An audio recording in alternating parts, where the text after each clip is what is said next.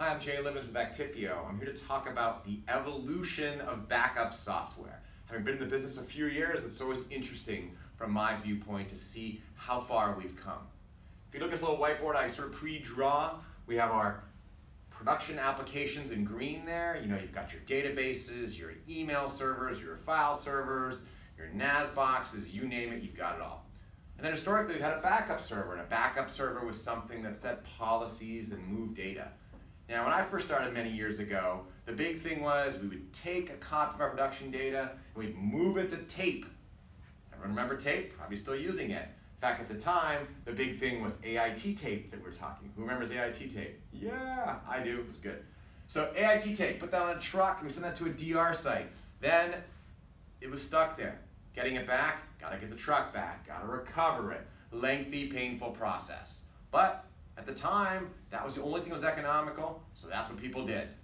From there, we got smarter. Backup app vendors realized, hey, disk is pretty cool, let's do that. So then we moved on and we said, well, wait a second, we don't have to just write to tape, now we can write directly to disk. Now usually, they kept the same kind of format as tape. So while it was disk that looked like tape, it was still disk. And in fact, some vendors designed disk systems that look like tape, called virtual tape libraries.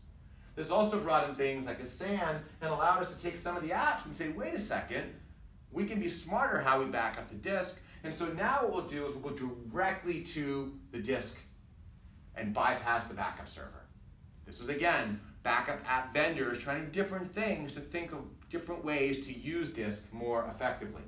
And over time, what they realized is that, wait a second, what we should really do is now let's bring up these dedupe appliances. Dedupe appliances essentially take the data that comes in, they look at the various pieces, and they shrink it out by taking stuff they've seen before. So then what backup app vendors did, they said, well, let's use dedupe targets. Now, some vendors make hardware dedupe solutions. So all they are is basically disk systems that run dedupe. Whereas other vendors maybe say, no, I'm backup vendor ISVA, and I have my own software dedupe. And what they do then is they take the data, they still back it up all the same way, still look at it tape-like format, but then send it down to this dedupe appliance that reduces the storage footprint. So it's continued evolution. But the other piece about that was the evolution of disaster recovery, which the backup apps went through as well. Initially, of course, it was tape, put in the truck, drive it off. With disk, we could replicate it, but it was hard because replication and maintaining consistency, so the backup app knew there were multiple copies, was difficult. That's why tape, in many respects, even when I was doing disk, tape was still a preferred method for disaster recovery. Over time, replication persisted, and we then brought in some more intelligence that integrated the backup server with the dedupe environment to allow us then to have the backup app be aware of the different copies. And don't you like my DR site?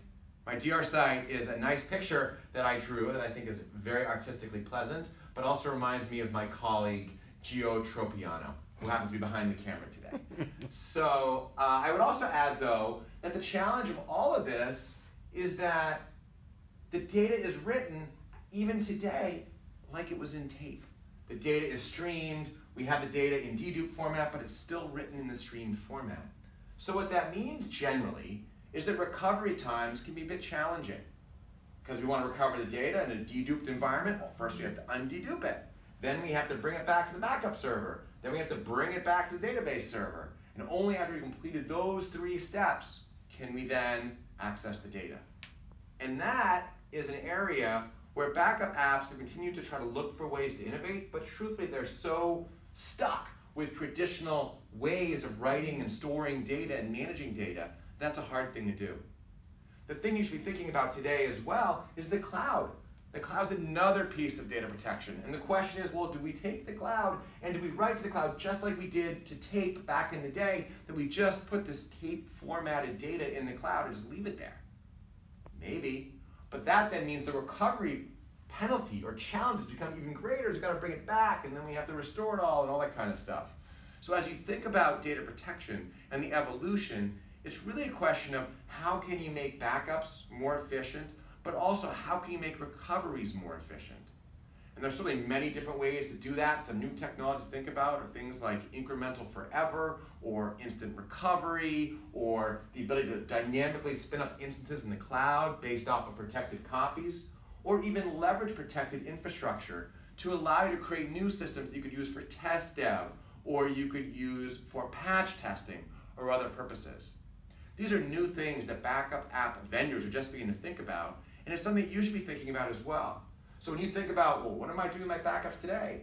Think about what different approaches you might be using, and think about how you could be better leveraging the data you're protecting to deliver more business value. Because at the end of the day, people used to think of data protection as simply a sunk cost, kind of like insurance. You buy it, you pay for it because you have to have it, and you hope to have a fire, but if you do, you feel thankful you have it. But what about if you could take that and turn it around and turn it not from something you have to have only in case of a fire, but in fact have something that delivers value. It creates new opportunities for your environment to leverage your data, to leverage or power DevOps, to do more efficient DR testing, to do patch testing, as I mentioned, data analytics. These are things that protected data or copies of protected data can do for you today. So think about data protection. Think about how we've evolved and how your environment will evolve with data protection and with your data copies so that you can get more value out of your protected information. Thanks.